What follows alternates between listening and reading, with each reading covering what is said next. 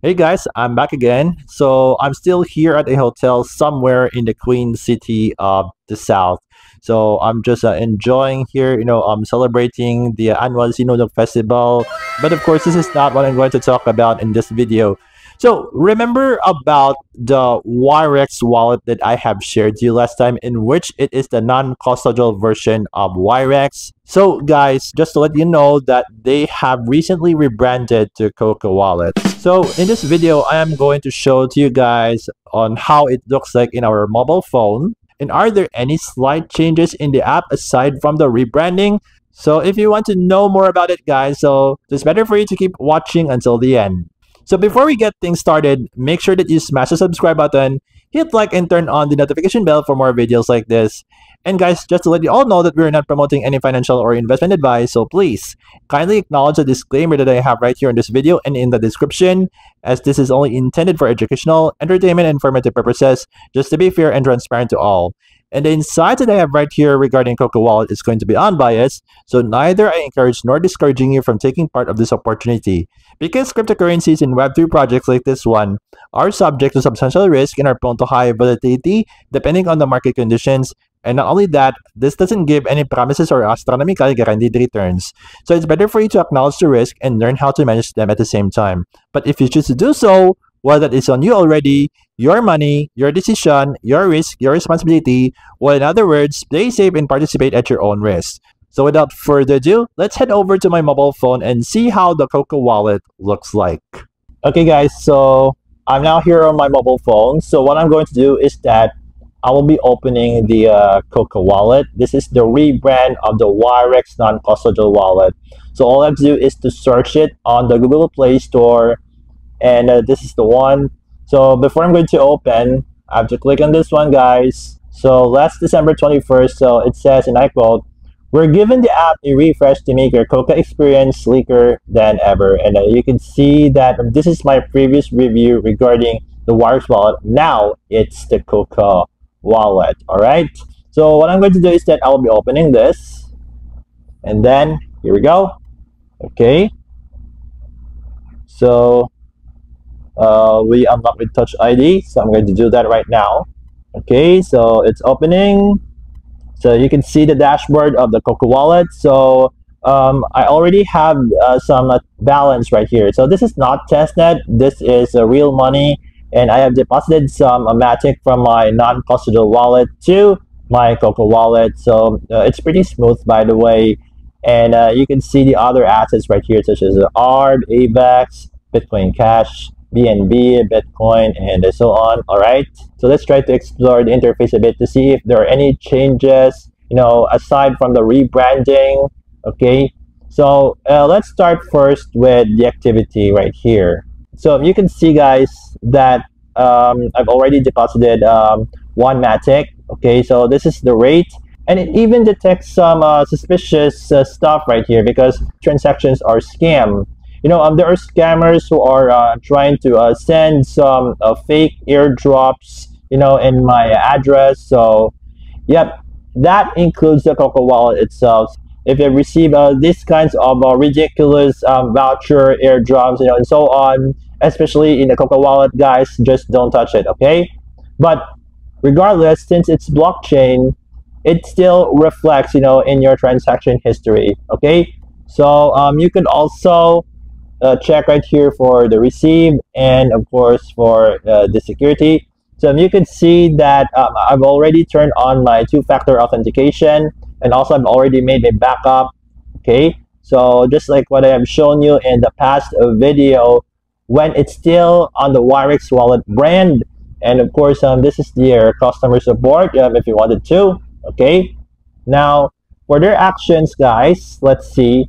So it's actually kind of saying that you're going to receive your assets. You can also send them, but if you want to buy, of course, let's see. So it redirects you to their on-ramper. Okay. So let's say I have 2,000 Philippine peso and I want to buy some Ethereum that will be automatically deposited into my COCA Wallet. So and you can see that this is the rate. And, for the options, since I'm a Filipino, so Gcash is recommended. And there are other options as well, like the PayMaya and so much more. If you are from the Philippines, okay. But if you're from a different country, so the payment methods are going to vary. Just like the last time, they're still using the on-ramper if you want to buy directly rather than transferring from the other wallet to your COCA wallet, okay? And if you want to swap, guys, so here it is. So let's say you want to swap some ARB, and let's say we want to select the asset. Okay, so as of this time, so there are no added assets as of today. Okay, let's say if I'm going to select a different currency, for example, BNB. All right, so I want to select the asset. Okay, so for now, guys, it's still in the works, by the way. So maybe in the coming updates, we would see more options here. And of course, guys, we could explore the dApps as well. For now, guys, only the nearest is their supported dApp in which we could supply, borrow, and earn an Avalanche's protocol.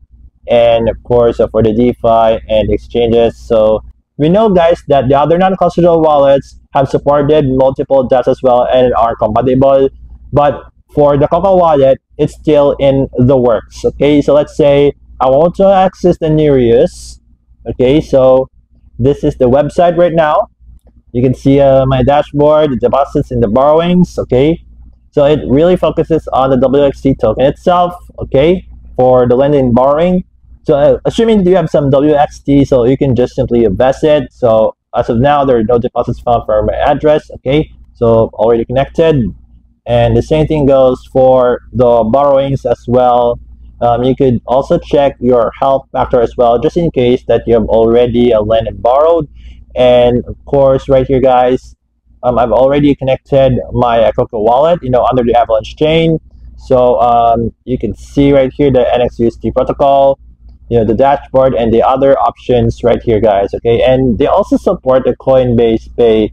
And this is the current price right now of the WXT as of this time in recording this video. And of course, guys, for the Wallet Connect, so it's kind of the same thing. You just need to scan your QR code in order for your COCA wallet to connect some of the various dApps, okay? And also you can check some of your active connections where you can monitor them. And if you want to remove those connections, well, you can just simply remove them, once they have appeared here. So let's say if I'm going to connect right now, so it displays, for you to scan some certain QR codes, okay? Or you can just paste a connection link. So I'm going to close this. And of course, the last thing for the profile. So you see that I've already done it, in my previous video, and as well as for your contacts and the other stuff right here, okay? In regards to those fake airdrops and NFTs, so it also displayed here, but guys, don't ever touch this because most likely there are going to be honeypot, okay? So this might not be deleted, but it's better for you to ignore it, okay? If you have ever received these kinds of fake vouchers, fake airdrops, okay? So just a heads up if you have ever received this in your COCA wallet or any other non-custodial wallets, okay? So just don't touch. If you don't touch it, well, nothing's gonna happen in your wallet and you're gonna be fine. So that's just about it, guys, regarding the rebranding of the wirex non-custodial wallet to the COCA wallet. Well, there you have it, guys. At least I've shared to you regarding COCA Wallet, especially its features in the mobile phone and so much more. So if you want more information, I provided all the resource links right here in the video description. So I would really appreciate some honest feedback from you guys regarding COCA Wallet. And if you have some questions that were not covered right here in this video of mine, I would try my best to answer them for you, or you can just simply head over to the official socials of wirex and COCA Wallet and get in touch with the real admins and mods to potentially answer your queries. And guys, one more thing.